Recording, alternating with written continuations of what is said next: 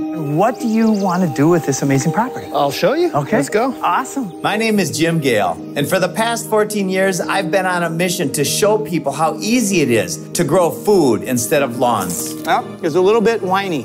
Wine. Yeah. Seeds of life right here. Magic beans. Magic beans that turn into life. I mean, how much more magical can you get? Look at that. This is like treasure hunting. Holy snaps. Oh, the flavor comes on. My whole mouth is alive. I closed my eyes so many times and I was like imagining the grapes here, and now I don't have to close my eyes because there are grapes here. We're in a time in a culture in which people feel so disconnected. Yeah. And they want to feel like you have place in the world. Gosh, that's powerful. And now this bat box has a place. Yes, it does. In the last 2 years, more people have chosen to grow food at home than any time in history. You know, people say that the Garden of Eden is a utopic fantasy when it's the next logical step. So if you want more abundance, more flavor, more freedom, more energy, join me in the land of plenty. This is a wild hibiscus. You can actually eat. Nice. You've been eating all the food. Oh, you got to share. Share, buddy. And check out that leaf. Isn't that amazing? Hey, Inspired Tribe. How's it going? Welcome to another Inspired Conversation. My name is Jean Nolan, and today we're welcoming a very, very special guest on the Inspired channel, Jim Gale, founder and CEO of Food Forest Abundance. Thank you so much for taking the time today. Well, thank you, John, for having us here. And I've loved your work. Inspired is like my favorite word. It's because it means it's so much more than a word, right? It's an experience of living in the flow of things, living connected to this energy stream that is so abundant and so everything. So I want to thank you too for the work that you've done. It's just beautiful. Thank you so much, brother. And something that you already noticed, Tribe, that I noticed the very first time we talked to Jim is his inspiration, his spirit, the energy that you can feel. It's coming through his eyes, through the words, through every fiber of his being. And Jim, I want to ask you something. This is at least true for me. When I found my calling, my purpose, when I found what I'm really here for, this energy seems to be present at all times of the day. Even when you're tired, you still have that energy. Was that the same for you? And when did that begin for you in your life? Well, so they called me Nature Boy growing up. And whenever I was connected to nature, I felt inspired, so I look at my emotions as my compass for life. Am I going in a direction that is serving me and others or not? And that's based on the feeling I get. So I went through most of my life feeling that, but not understanding what it meant or where it came from. And then I kind of I completely red pilled about 15 years ago. And I went through the cognitive dissonance phase of my life where I was not feeling inspired, right? I was feeling fear and worry and concern because I had my first two daughters. I've got 4 baby girls. Well, now they're not babies anymore. I've got one 2.5-year-old and one 17-year-old.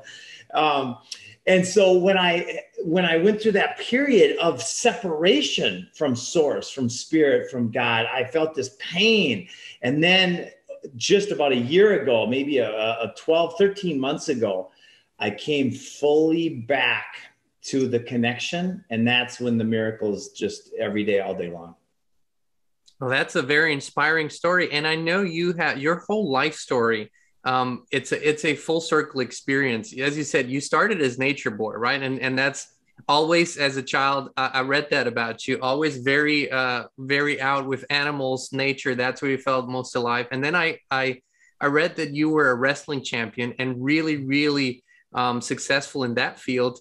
And then at the tender age of 29, you just kind of decided that it's time to become really wealthy and independent and retire in a few years. So you go out and help build this $1 billion mortgage company. What was the moment in all of this where you felt this might not be the right track? I might not be where I need to be. I might have to come back to my roots. What was the deciding factor in that? So it was such an interesting time of life. I lived after college and wrestling. I moved to Hawaii for 4 years and lived there. And I lived the bartending life. I was a bar manager. In fact, Prince, who was one of my favorite artists of all time, came to our bar, my bar, on New Year's, 2 New Years in a row. And in this little strip mall in Maui, Hawaii. And I just thought that was so cool. But then you're both Minnesotans, right? You're Minnesota. Yeah. Yeah. And then I after a certain age, I'm like, I don't want to do this anymore. So what's next? And several of my friends had traveled around the world. So I got a backpack and I moved to Surfers Paradise, Australia. And I went to Bond University every day and I bartended at night. And the funny part was everybody says you can never get a job here. Anybody that says I can't do anything, I just go, okay. And I just ignore that completely. I got a job within a day and I was bartending on the strip at night and I was going to Bond University during the day. And I went up to their library and I started studying Jim Rohn and Zig Ziglar and all of the most transformational people in history, Dennis Waitley, and reading the autobiographies of all these different amazing people. And I started to realize, looking through my realize at what was possible. So I wrote my goals that I wanted, and at the time I was broke, right? So my first goal was, I don't want to be broke anymore. I want to have some money. And so I wrote that I wanted to be retired and have $3 million in 3 years. It took about 3.5, 4 years, and our company, which I had no industry knowledge of the mortgage business. My mom was a realtor, so it was kind of, there's a conversation in the house about it a little bit. But I literally just followed the flow of energy and started thinking outside of the current box of mortgages and said, how can we do better?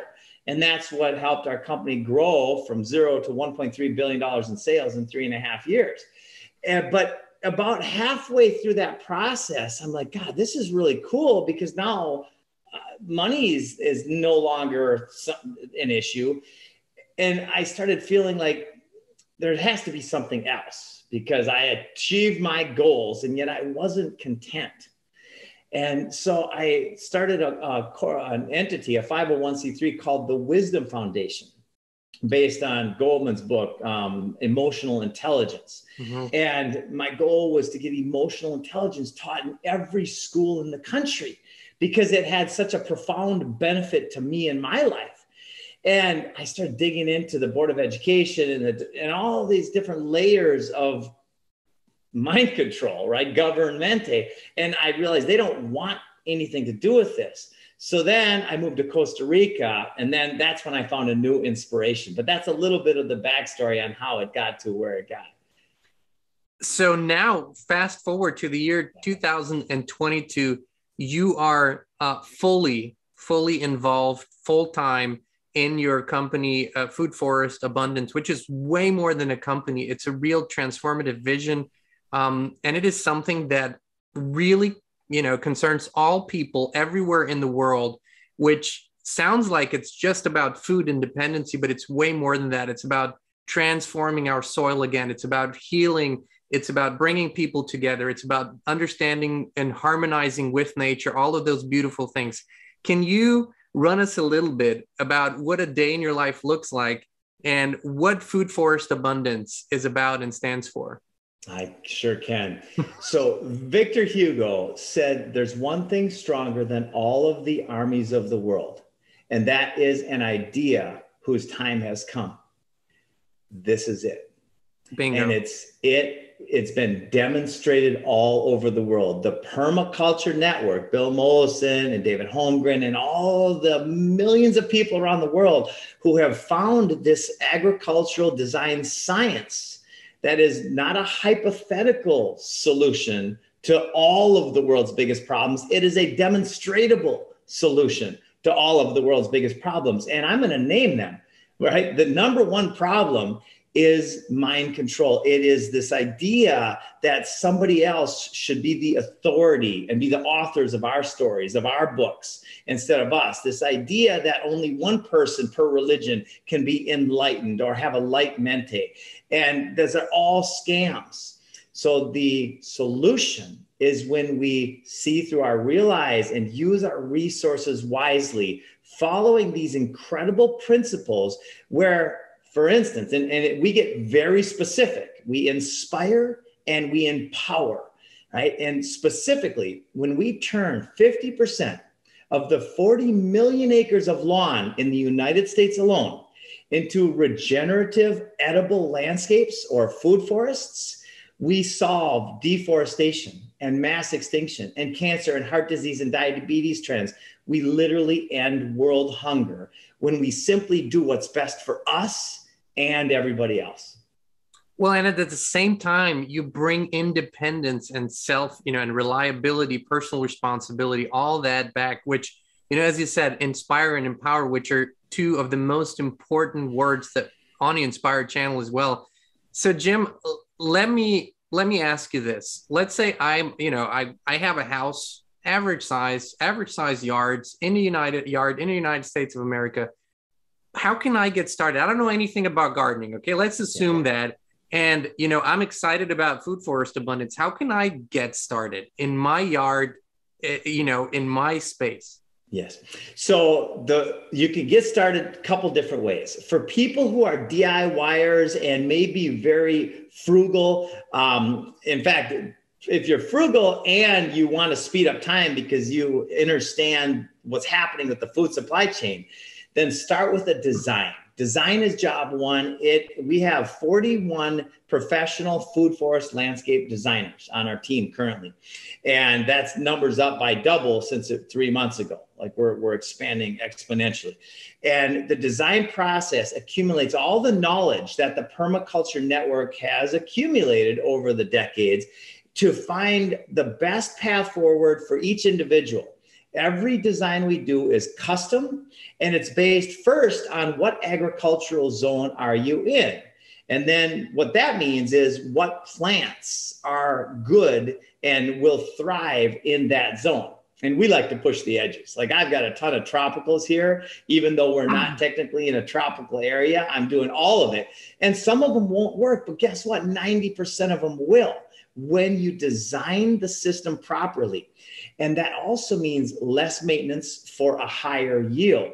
So a perennial permaculture food forest is a forest that when it's designed and installed properly, you can leave it for 30 years or 5,000 years, like the Amazon, which was a designed food forest 5,000 years ago. Mm-hmm. And it will just continue to expand and be abundant by its very nature. Because it's mimicking nature, right? Because that's the whole point, that you are really looking at how nature does it and replicating that process. So in my backyard, how much space are we talking here to be able to have, let's say 50% of my vegetable and fruit supply in-house, maybe even more? What does that entail? How much work on average? Those things. Yeah, awesome. So if you want to design a system that's no maintenance, you simply put in a lot of perennials and then the guilds. A guild is a community of plants that support each other. So you've got your nitrogen fixers, things like legumes, beans and peas, mimosa, and many different leguminous plants, which is just a fancy way to say that it's a plant that helps build soil. Right? And this is what the permaculture movement, I think, is getting better at, explaining things in a way that doesn't twist people's minds off, because it's the most complex, it's nature. It is the ultimate complexity, and yet it's the ultimate simplicity. When we design according to these natural systems and put these guilds together, you've got flowers in there, and those will attract the bees and the butterflies and the hummingbirds.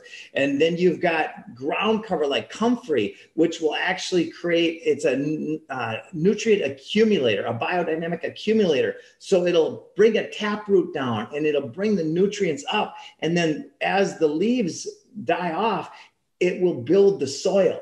So this is what we get to do. We don't have to or need to do anything. We get to build a community that is abundant on every level. It's the most incredible transition and the most incredible opportunity in the history of humanity. And the way it works is, so you basically get in touch with Food Forest Abundance. And the initial process is really a two-step process. Number one is the design, right? So you can hire Food Forest Abundance to design your food forest in your backyard, wherever you are, according to your climate zone, according to your conditions. And then the second step is, if you say, I don't have the time, I don't have the knowledge, I don't really know what I'm doing here, you can actually hire a specialist from Food Forest Abundance to come to you and install it for you and run you through it, right? Is that how it works? That's exactly right. So once the design process is over, then this 45-page document, which includes your custom design, goes to you and your local food forest cooperative. The cooperative is the business model, very similar to landscaping, except for foodscaping, that installs the food forest. So you start with the design, and that's like the architecture of a house. You start with, what do you want to build? Then it goes to the cooperative, and then they go to your market and find out the pricing. Then they give you a bid, which is, okay, this is how much this food forest will cost, and you can phase it out, or you can do it all at once, and boom, then you've got a food forest within 30, 45 days of connection. And Inspire Tribe, I wanted to thank Jim and Food Forest Abundance, because they are giving you, our viewers, a discount if you use promo code INSPIRED and use the link in the description, and you shop for a design or go through the process. You can save some money in that. Just use promo code INSPIRED with the link in the description. Now, Jim, not everyone's a homeowner, and not everyone lives in an area where they can plant. There's people that live in the city. But you didn't stop there. You didn't stop with homeowners. You said, no, we need to show, educate, and let everyone benefit from this vision. So what are you doing in the cities? How does that work? And how can people get involved that are in urban areas, cities? I love it. And you just said something that sparked a thought. I want to convey this message.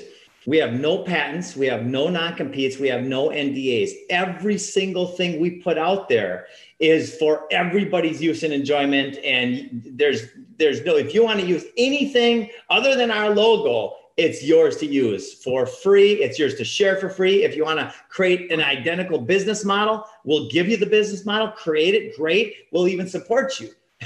That's what we're about. We're about inspiring this shift in consciousness, catalyzing this shift.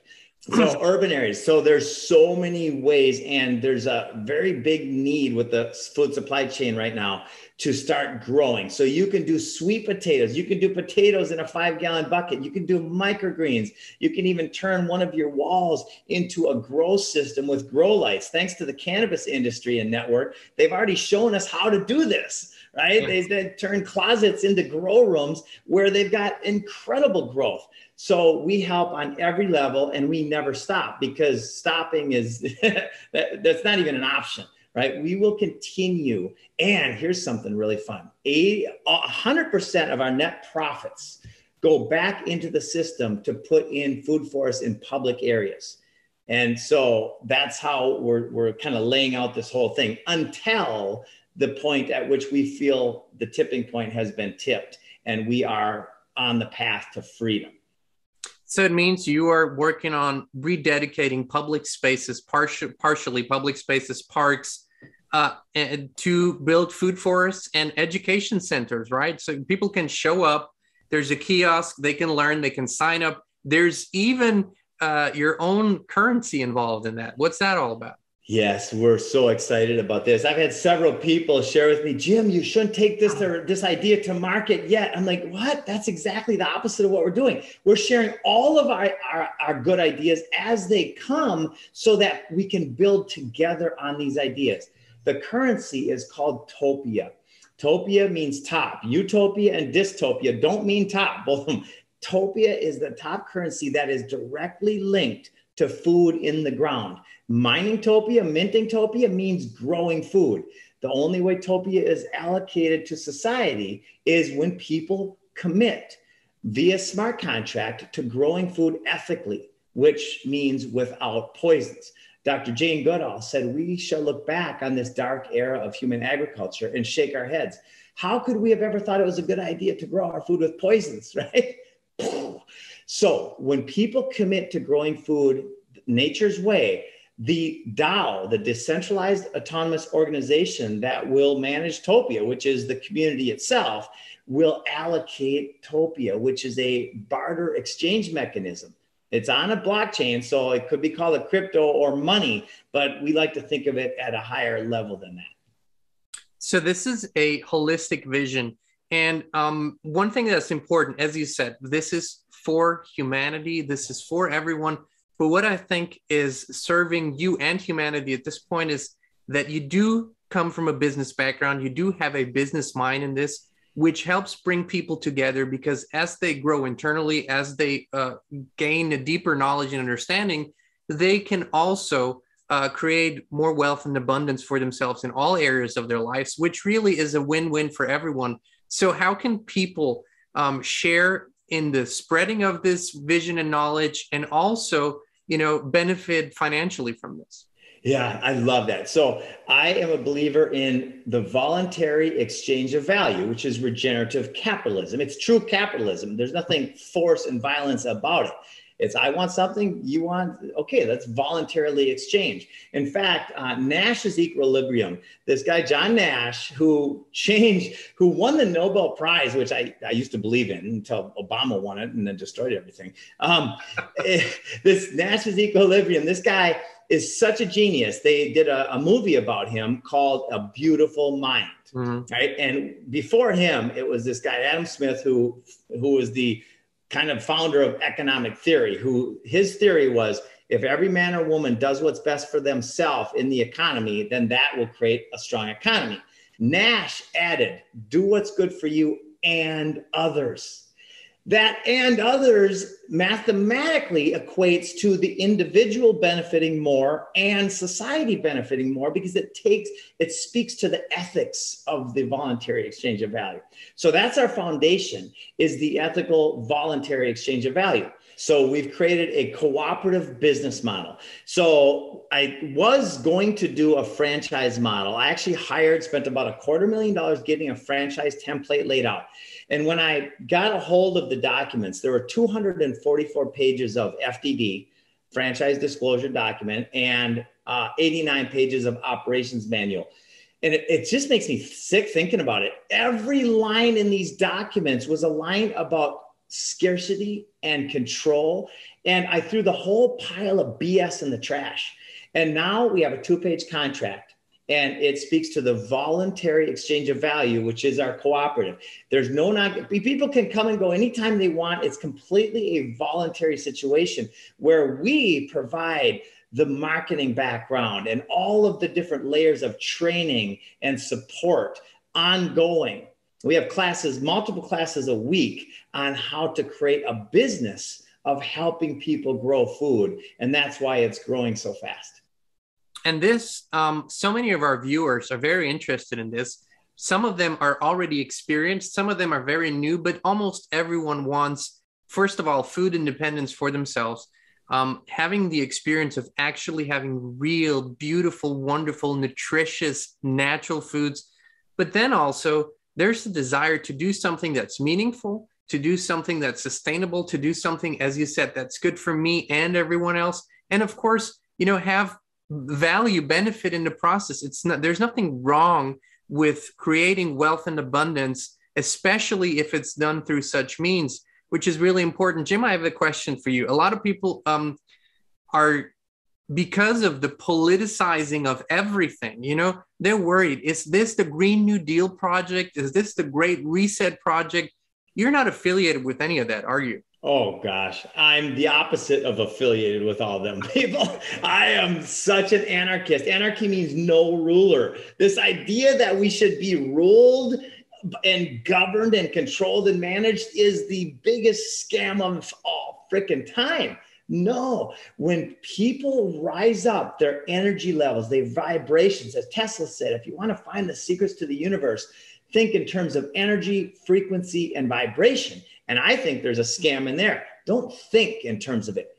Experience in terms of it. Feel in terms of energy, frequency, and vibration. And when we feel and are directed by something bigger than we can even conceive, then we will be directed in a way that's beneficial for us and everybody else. That's a beautiful vision. And as I said, I told you, Inspire Tribe, this is pure energy. This is pure excitement, inspiration, joy that you can feel from Jim. We share so many of the same values and visions. So this is a perfect fit for us. And Jim, you told me before we started this conversation here, you said this is a really, really good time for people to get started. Yeah. Because of all the factors. What are those factors? Why is it a really good time for people to start today rather than tomorrow or next week or next month? Well, I've been a fan of Christian, the Ice Age farmer, for a long time. He has put so much energy and thought and love and care into showing people what's going on in the world with regard to the food supply chain. And as Kissinger said, if you want to control nations, control oil. If you want to control people, control food. Now, this isn't the ramblings of some random guy. This is a strategy by the guy who has met with every U.S. president in the last 50 years. And greatly influenced every U.S. president in the last 50 years. Yeah, exactly. It's led to basically 4 corporations controlling all of the meat and almost all of the grain and all of the soy and all of the what people think is food. It's all controlled, which goes up to 1 corporation. And so let's get rid of that. Let's decentralize because it's good for us. I mean, what are our family's odds of getting cancer, diabetes, and heart disease when we have a food forest in our backyard? They go way down. Because, and this is important, food is medicine. Food equals medicine. There's for every little ailment and disease in your body, there is medicine in the plant world. And that's distributed through food. So that's just something we haven't even touched on, but this is so important for people to remember. Yes. Like Hippocrates said, let thy food be thy medicine, let thy medicine be thy food. It is the foundation. When we eat food that's vine ripened in a natural way without poisons, it is healing by its very nature. It's part of the system. God's nature is an amazing system. And Jim, as people, Kristin and I, you, and a lot of people in your network, we have all studied the systems of the world. Like you said, you kind of go through this dark night of the soul when you begin to open your eyes to how things really work, which is an important era, as long as you don't stay stuck in it, right? It's important to realize this. But one of the things that people have a hard time grasping, and you touched on it right now, is we are at this time in human history where we are so dependent on the supermarket shelves. We're so dependent on supply chains that we have no control over. And these supply chains have been and are being collapsed on purpose. This is happening by design. This is to implement a much bigger, stricter control system. And people do not want to hear this. But it's really today that you need to start to think about your independence and taking action towards independence in all areas. But of course, food will always be on the top of that list. Do you agree with that we really have no time to waste when it comes to that? Time is of the essence. And then the next question is, why do people not use their lawns to grow food? And then you turn in permaculture, you turn the problem into the solution. It's all a bunch of BS. It's belief systems, bad science, and bullshit. It's the programming about growing food that started out for kings in Europe to say, hey, look, I don't need to grow food because I've got so much wealth that I can have our slaves cutting the lawn. And Goethe said, none are more hopelessly enslaved than those who falsely believe they are free. We have been slaves. When we wake up to that, and then we see the solution is literally in our backyards. The slavery and the tyranny of cancer and diabetes and heart disease and all of these other things can be solved when we open up and align our hearts and our minds to natural systems, right? And so it's so easy. It's actually easier than growing a lawn. And I'll take one peach tree guild as an example. Let's say you spend $500-600 and you put a peach tree guild in your yard. Within 24 months, you're getting 100% ROI or better when you add some annuals in at the base. Within 3 or 4 years, you're getting hundreds of percent ROI per year out of that one guild. And you don't have to mow it every day. You might spend 2 hours a year pruning it. And when you prune it, you can actually turn pruning into air layering with a lot of different tree species, where now you cut off 10 branches do it strategically, and you've got 10 new fruit trees. The abundance is literally infinite when you work with nature. It makes me want to, you know, after we log off, it just makes me want to go out into our garden, touch our plants, and have another conversation like I did this morning. Jim, Inspired Tribe, Jim Gale, Food Forest Abundance. I don't think, you know, in a long time, I haven't met anyone who's, you know, as passionate, dedicated, and inspired about his vision. And this is every time we speak. Jim, we definitely would love to have you back so you can keep us updated. But today, I'm asking you, Inspired Tribe, you are always asking for solutions. You're always asking, what can I do? Here's something that will benefit you, your children, and the generations to come. You know, we love sharing the wisdom of the American Indian cultures. And what they always say, what they've been taught by the peacemaker is make your decisions based on the seventh generation. What's going to happen to that generation if you make that choice today? Think about what making the choice to start your own food forest, to start becoming independent, to start harmonizing with nature will do to you and the generations to come. And as we said, this is a wonderful opportunity to learn, to get in touch with a network of people that has already put time and energy and effort into developing these systems. And you can just use the link in the description. As we said, you can save a little bit of money while you're at it. Just use promo code INSPIRED. And Jim and his team will take wonderful care of you, no matter what size, what stage. There's a solution for everyone. You just have to start at some point. And we'd say today is the right day. Jim Gale, I want to thank you from the bottom of my heart for being here today. What are your final words for today, your message to the people out there that you want them to keep in their hearts and minds? My final message would be, we never stop. We are here on every level, not just now, not just for your design, not just for your install, but we're constantly thinking and asking new questions. How can we serve the community in a bigger way? And so we're always coming out with new ideas and new techniques and new everything. So if you're interested on any level in being in the business of growing food or growing foods for yourself, please get a hold of us. We would love to help you do that. Wonderful. Thank you so much, Jim. Thank you so much, Inspired Tribe, for joining us again today. We're wishing you a wonderful, inspired, joyous, and happy rest of your day. Awesome.